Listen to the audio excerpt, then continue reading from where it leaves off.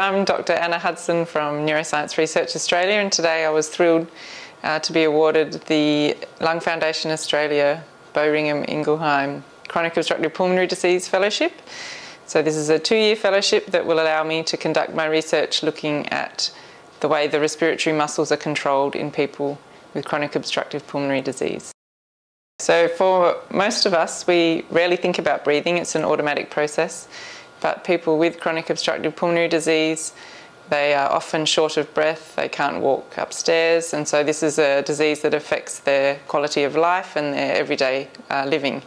I'm going to use my knowledge in the techniques to measure muscle activity and also brain activity to detect impairments in the neural control of breathing in these people. Hopefully through this research I can identify how the changes in the brain are related to those debilitating symptoms that they suffer.